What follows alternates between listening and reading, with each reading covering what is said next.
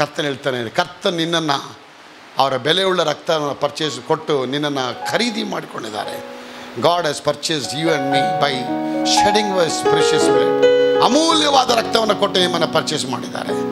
ಆಗ ಆ ರಕ್ತದಿಂದ ನಾವು ತೊಗೊಂಡ್ಮೇಲೆ ನಾವು ಕ್ರಾಯಕ್ಕೆ ಕೊಳ್ಳಲ್ಪಟ್ಟಂಥ ಮೊದಲು ನಿನ್ನ ಮನವರಿಕೆ ಮಾಡ್ಕೋಬೇಕು. ಹಲ್ಲೆಲೂಯಾ. ಒಂದು ಕಂಪನಿಗೆ ಸೇರ್ಕೊಂಡ್ಮೇಲೆ ಆ ಕಂಪನಿ ಒಳಗೆ ಹೋಗ್ಬೇಕಾದ್ರೆ ಹೆಂಗಿರ್ತೀಯ ನೀನು?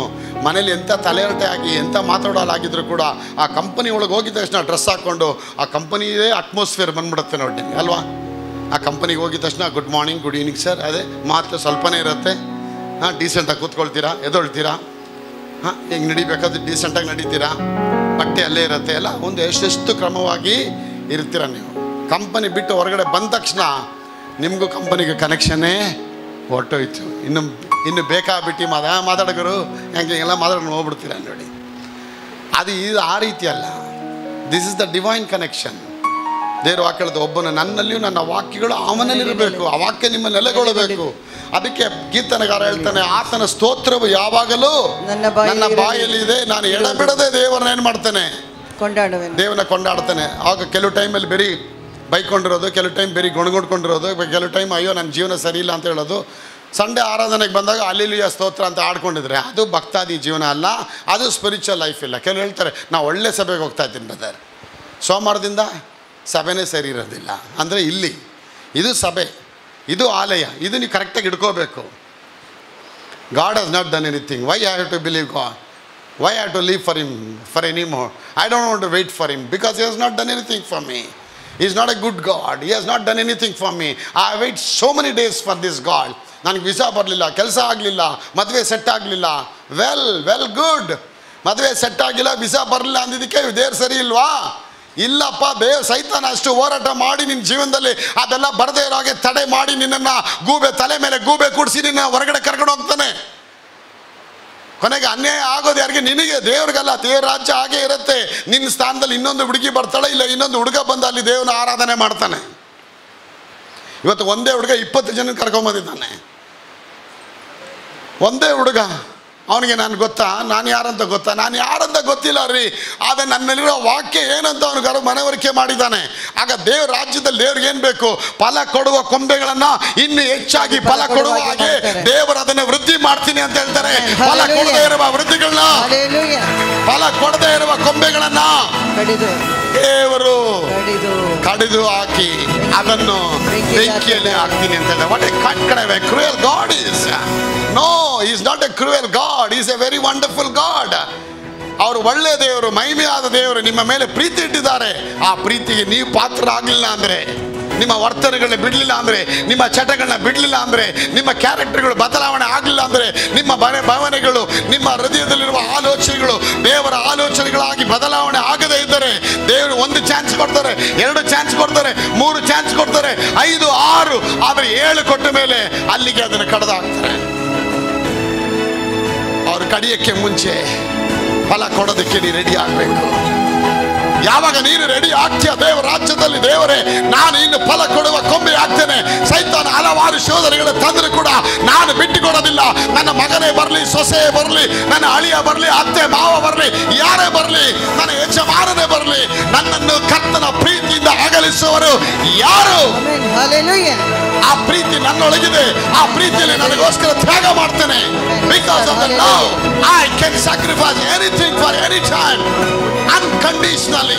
ಯಾವ ನಿರ್ಬಂಧಗಳಿಲ್ಲದೆ ದೇವರಿಗಾಗಿ ನಾನು ತ್ಯಾಗ ಮಾಡಕ್ಕೆ ರೆಡಿ ಆಗ್ತೇನೆ ಅಂತ ಹೇಳಿ ನೀವು ರೆಡಿ ಇದ್ದೀರಾ? ನೀವು ರೆಡಿ ಆಗೋದಾದ್ರೆ ನಿಮ್ಮ ಬಾಯಲ್ಲಿ ಆತನ ಸ್ತೋತ್ರ ಯಾವಾಗಲೂ ತುಂಬಿರುತ್ತೆ. ನಾನು ಕರ್ತನನ್ನು ಎಡಬಿಡದೆ ಕೊಂಡಾಡ್ತೇನೆ. ಆತನ ಸ್ತೋತ್ರವು ಯಾವಾಗಲೂ ನನ್ನ ಬಾಯಲ್ಲಿ. ನಿನ್ನ ಬಾಯಲ್ಲಿ ಆ ಸ್ತೋತ್ರ ಬಂದ್ಬಿಟ್ರೆ ನಾನು ಹೇಳ್ತೇನೆ, ಮಗಳೇ, ಅದೇ 9ನೇ ವಾಕ್ಯ ಓದಿಸಿದ್ದಲ್ಲ, ಯೆಹೋವನಲ್ಲಿ ಭಯ ಭಕ್ತಿ ಉಳ್ಳವರಿಗೆ ಯಾವ ಕೊರತೆ ಇರೋದೇ ಇಲ್ಲ. ಯಾವ ಕೊರತೆ ಇರೋದೇ ಇಲ್ಲ. You will never ever lack for nothing. Nothing. ಪ್ರಾಯದ ಸಿಂಹಗಳು ಹಸಿವೆಯಿಂದ ಬಳಲಿ ಹೋದರೂ ಕೂಡ ಯೆಹೋವನಲ್ಲಿ ಬೇಡಿಕೊಳ್ಳುವವರಿಗೆ ಯಾವ ಮೇಲಿಗೂ ಕೊರತೆ ಇರೋದೇ ಇಲ್ಲ. ನಿನಗೆ ಸ್ತೋತ್ರವಾಗಲಿ. ವಾಕ್ಯ ಹತ್ರ ಹೇಳುತ್ತೆ, ಪ್ರಾಯದ ಸಿಂಹಗಳು ಆದರೂ ಹೊಟ್ಟೆಗಿಲ್ಲದೆ ಹಸಿದಾವು, ಯೆಹೋವನ ಸನ್ನಿಧಿಯಲ್ಲಿ ಬೇಡಿಕೊಳ್ಳುವವರಿಗೆ ಯಾವ ಬಳೆಯ ಕೊರತೆ ಇರುವುದಿಲ್ಲ. ಸಿಂಹ ಏನ್ರಿ? ಕಾಡ್ಗೆ ರಾಜ. ನಾನು ಆಫ್ರಿಕಾದಲ್ಲಿ ಹೋಗಿದ್ದೀನಿ, ನೈಜೀರಿಯಾ, ಸೌತ್ ಆಫ್ರಿಕಾ, ನೈರೋಬಿ, ಈ ಕಡೆ ಎಲ್ಲ ಹೋಗಿದ್ದೀನಿ ನಾನು. ಕೆಲವು ಕಾಡುಗಳಲ್ಲಿ ಹೋಗ್ಬೇಕಾದ್ರೆ ದೊಡ್ಡ ದೊಡ್ಡ ಸಿಂಹಗಳು ಹಾಗೆ ಹಸಿದು ಬಳಲಿ ಬೆಂಡಾಗಿ ಒಣಗಿ ವಿದರ್ಡಾಗಿ ಅದ್ರ ಮೇಲೆ ಹುಳುಗಳೆಲ್ಲ ಕೂತ್ಕೊಂಡು ಹುಳುಗಳು ತಿಂತಾ ಇರತ್ತೆ. ಎಷ್ಟೋ ಪ್ರಾಣಿಗಳು, ಬಫೆಲೋಸ್, ಬುಲಕ್ಸ್, ಹೆಸರುಗತ್ತೆಗಳು ಸತ್ತೋಗಿದೆ ಕಾಡಲ್ಲಿ. ಆಗ ಬ್ರದರ್ನ ಕೇಳಿದೆ, ಬ್ರದರ್ ಏನಿದೆಲ್ಲ? ಬ್ರದರ್, ನೀರಿಲ್ಲ, ನಮ್ಮ ಊರಲ್ಲಿ ನೀರಿಲ್ಲ, ಆಫ್ರಿಕಾದಲ್ಲಿ ಇದೊಂದು ಪ್ರಾಂತ್ಯದಲ್ಲಿ ದೊಡ್ಡ ಕಾಡು, ಭೀಕರ ಕಾಡು. ಒಂದು ಎಷ್ಟು ಗಿಡಗಳು ಬೆಳೆದ್ರು ಕೂಡ ಒಂದೇ ಒಂದು ಗಿಡಗಳ ಮರಗಳಲ್ಲಿ ಒಂದು ಎಲೆ ಬೆಳೆಯೋದಿಲ್ಲ ಬ್ರದರ್. ಒಂದು ಕಡೆ ನೀರಿರೋದಿಲ್ಲ, ಮರ ಹಂಗೆ ಸೀಳ್ಕೊಂಡು ಹೋಗ್ಬಿಡುತ್ತೆ. ಇಂಥ ಸ್ಥಳದಲ್ಲಿ ಪ್ರಾಣಿಗಳು ತನ್ನಷ್ಟಕ್ಕೆ ತಾನೇ ಸತ್ತು ಹೋಗುತ್ತೆ ಬ್ರದರ್. ಆಗ ಅಲ್ಲಿ ನೋಡ್ತೀನಿ, ಒಂದು ದೊಡ್ಡ ಸಿಂಹ ಸತ್ತು ಹೋಗಿದೆ, ಸತ್ತು ಎಲುಬು ಎಲ್ಲ ಹೊರಗಡೆ ಬಂದ್ಬಿಟ್ಟಿದೆ. ಆವಾಗ ಗೊತ್ತಾಯ್ತು, ಅಲ್ಲಿ ವಾಕ್ಯ ಹೇಳುತ್ತೆ, ಪ್ರಾಯದ ಸಿಂಹಗಳು ಹೊಟ್ಟೆಗಿಲ್ಲದೆ ಹಸಿದು ಬಳದ್ರು ಹೋದ್ರು ಕೂಡ. ನಾನು ಹೇಳ್ತೇನೆ, ಸ್ವಾಮಿ ಹೇಳ್ತೇನೆ, ನೀನು ಸಿಂಹಕ್ಕಿಂತ ಗ್ರೇಟ್ ಮಗಳೇ. ಸಿಂಹ ಬಗ್ಗೆ ಹೊಟ್ಟೆ ಹಸಿ ಕೊಡ್ತೇನೆ. ಕಾಡಿನ ರಾಜ್ಯ ಸಿಂಹ, ಆ ಸಿಂಹಕ್ಕೆ ಹೊಟ್ಟೆ ಹಸಿ ಬಂದ್ರು ಬರಬಹುದು. ಆದ್ರೆ ನನ್ನ ಮಗಳು ಯೇಸುವಿನ ರಕ್ತದಲ್ಲಿ ತೊಳೆಯಲ್ಪಟ್ಟ ಮಗನಿಗೆ ಒಂದೇ ಒಂದು ಹೊಟ್ಟೆ ಹಸಿ ನಾನು ಕೊಡಕ್ಕೆ ರೆಡಿ ಇಲ್ಲ, ರೆಡಿ ಇಲ್ಲ. ಹೇಳ್ತಾರೆ, ಏನ್ ತಿನ್ನಬೇಕು, ಏನ್ ಕುಡಿಯಬೇಕು, ಏನು ಹೊಂದಿಕೊಳ್ಳಬೇಕೆಂದು ಚಿಂತೆ ಮಾಡಬೇಡಿ. ಇವುಗಳಿಗಾಗಿ ಅಜ್ಞಾನಿಗಳು ತವಕಪಡ್ತಾರೆ. ಅಜ್ಞಾನಿಗಳಿದ್ದಾರೆ ಈ ಲೋಕದಲ್ಲಿ. ಅಜ್ಞಾನಿ ಯಾರು? ದೇವರು ಬೇಡ, ದೇವರ ವಾಕ್ಯ ಬೇಡ, ದೇವರನ್ನ ತಳ್ಳಿ ಹಾಕೋನ ಅಜ್ಞಾನಿ, ದೇವರ ವಾಕ್ಯನ ತಳ್ಳಿ ಹಾಕೋನ ಅಜ್ಞಾನಿ, ದೇವರ ಚಿತ್ತವನ್ನು ಬೇಡ, ನನ್ನ ಆಸೆ ನೆರವೇರಿಸಬೇಕು, ನನ್ನ ಬಯಕೆಗಳು ನೆರವೇರಬೇಕಂತ ಹೇಳೋನ ಅಜ್ಞಾನಿ. ಜ್ಞಾನಿ ಯಾರು? ದೇವರು ಬೇಕು, ದೇವರ ವಾಕ್ಯ ಬೇಕು, ದೇವರ ಚಿತ್ತ ಬೇಕು ಅಂತ ಹೇಳೋನು ಜ್ಞಾನಿ. ಆ ಜ್ಞಾನಿಗೆ ದೇವರು ಹೇಳ್ತಾರೆ, ಏನ್ ತಿನ್ನಬೇಕು, ಏನ್ ಕುಡಿಬೇಕು, ಏನ್ ಹೊತ್ಕೋಬೇಕು ಚಿಂತೆ ಮಾಡ್ಬೇಡಪ್ಪ. ಅವುಗಳಿಗಾಗಿ ಚಿಂತೆ ಅಜ್ಞಾನಿಗಳು ಚಿಂತಿಸ್ತಾರೆ. ಆದರೆ ನೀವಾದರೂ ದೇವರ ರಾಜ್ಯಕ್ಕಾಗಿ, ಅವರ ನೀತಿಗಾಗಿ ತವಕಪಡಿರಿ. ಆಗ ಎಲ್ಲವೂ ಕೂಡಿಸಲ್ಪಡತ್ತೆ, ಎಲ್ಲವೂ ಕೂಡಿಸಲ್ಪಡತ್ತೆ. ಇವತ್ತು ನಿಮ್ಮ ಬಯಕೆಗಳೇನು? ಮಾವ ಆಸ್ತಿ ಇಡ್ಲಿಲ್ವಾ? ಅತ್ತೆ ಆಸ್ತಿ ಇಡ್ಲಿಲ್ವಾ? ಗಂಡ ಆಸ್ತಿ ಕೂಡಿಸ್ಲೇ ಇಲ್ವಾ? ಮನೇಲಿ ಒಂದೇ ಒಂದು ಸಾಮಾನು ಇಲ್ವಾ? ಭಯ ಪಡಬೇಡ.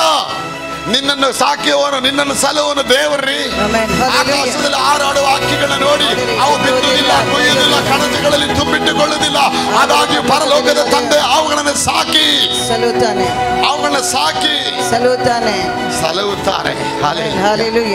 ಆಕಾಶದ ಪಕ್ಷಿಗಳ್ರಿ, ಇವತ್ತಿದ್ದು ನಾಳೆ ಒಲೆಯ ಪಾಲಾಗುವ ಹೂಗಳಿಗೆ ಅಷ್ಟು ದೊಡ್ಡ ಅಲಂಕಾರಗಳು ಕೊಟ್ಟು, ಅದಕ್ಕೆ ಬೆಳಗು, ಅದಕ್ಕೆ ಕಾಂತಿ, ಅದಕ್ಕೆ ಸುವಾಸನೆ, ಅದಕ್ಕೆ ಬೇಕಾದ ರೂಪಗಳನ್ನ ಕೊಟ್ಟು ಆ ಹೂಗೆ ಅಷ್ಟು ಅಲಂಕಾರ ಕೊಡೋದಾದ್ರೆ, ಏಸಪ್ಪ ಹೇಳ್ತಾರೆ, ಆ ಹೂಗಳಿಗಿಂತ ನೀವು ಶ್ರೇಷ್ಠರು, ಆ ಗುಬ್ಬಿಗಳಿಗಿಂತ ಶ್ರೇಷ್ಠರು, ಆ ವೇದಗಳಿಗಿಂತ, ಲೋಕದಲ್ಲಿ ಇರುವವನಿಗಿಂತ ನಿಮ್ಮಲ್ಲಿ ಇರುವ ದೇವರು ಹೆಚ್ಚಿನವರಾಗಿದ್ದಾರೆ.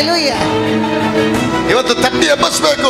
ನಿಮ್ಮಲ್ಲಿರೋ ಒಳಗಿನ ಮನುಷ್ಯನ ತಟ್ಟಿ ಎಬ್ಬಿಸಿ, ನಾನು ಯಾರು, ನನ್ನಲ್ಲಿರುವ ದೇವರು ಯಾರು ಅಂತ ಹೇಳಿ ನೀವು ತಟ್ಟಿ ಎದ್ದೊಳ್ಬೇಕಾದ್ರೆ, ನಾನು ಹೇಳ್ತೇನೆ, ಮಗಳೇ, ನಿನ್ನ ಮುಂದೆ ಸೈತಾನ ನಿಲ್ಲೋದಿಲ್ಲ, ನಿನ್ನ ಮನೆಯೊಳಗೆ ಸೈತಾನ ಬರೋದಿಲ್ಲ. ನಿನ್ನ ಬಾಯಲ್ಲಿ ಸ್ತೋತ್ರ ಆರಂಭ ಆಗತ್ತೆ. ಯಾವಾಗ ಸ್ತೋತ್ರ ಆರಂಭ ಆಗತ್ತೆ, ದೇವರಿಗೆ ದೇವರ ನಾಮ ಕೇಳ್ತೀನಿ, ಸ್ತೋತ್ರವಾಗಲಿ. ಎರಿಕೋ ಕೋಟೆಗಳು ತಾನಾಗೆ ಮುರಿದು ಬೀಳುತ್ತೆ ಮಗಳೇ. ಎರಿಕೋ ಕೋಟೆ ಇವತ್ತು ಇರ್ಬೋದು, ಸಾಲ ಎನ್ನುವ ಕೋಟೆ, ಬಂಧನ, ಸಾಲ ಅನ್ನುವಂಥ ಕೋಟೆ, ವ್ಯಾಧಿ ಅನ್ನುವಂಥ ಕೋಟೆ, ಆ ಡೈವರ್ಸ್ ಆಗಿರೋ ಹೆಂಡತಿ ಅನ್ನುವಂಥ ಒಂದು ಕೋಟೆ, ಅತ್ತೆ ಅನ್ನುವಂಥ ಕೋಟೆಗಳು ನೀವು ಇರಬಹುದು ಇವತ್ತು ನಿಮ್ಮ ಮನೆ ಮುಂದೆ. ಇವತ್ತು ದೇವರು ಹೇಳ್ತಾರೆ, ಇಸ್ರಾಯೇಲ್ ಮಕ್ಕಳು 7 ದಿನಗಳ ಕಾಲ ಕೋಟೆಯನ್ನು ಸುತ್ತಿದರು. 7ನೇ ದಿವಸ 7 ಬಾರಿ ಸುತ್ತಿದರು. 7ನೇ ಬಾರಿ ಸುತ್ತಬೇಕಾದ್ರೆ ಅವ್ರ ದೇವರಿಗೆ ಆರ್ಭಟಿಸಿ ಅಲ್ಲೇಲಿಯ ಯೆಹೋವನು ಒಳ್ಳೆಯವನು, ಆತನ ಕೃಪೆ ಶಾಶ್ವತವಾದದೆಂದೇಳಿ ಅವರು ಸುತ್ತಿದ್ರು. they round up the Jericho wall 7 rounds.